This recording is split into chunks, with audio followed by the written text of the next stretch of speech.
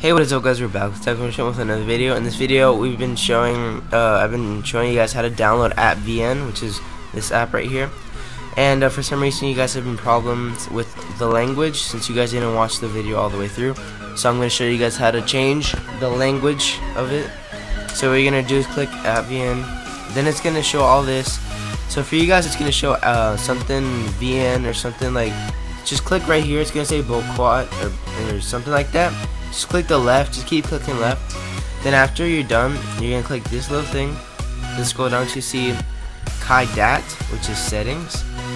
Then you're going to go to language, and then English.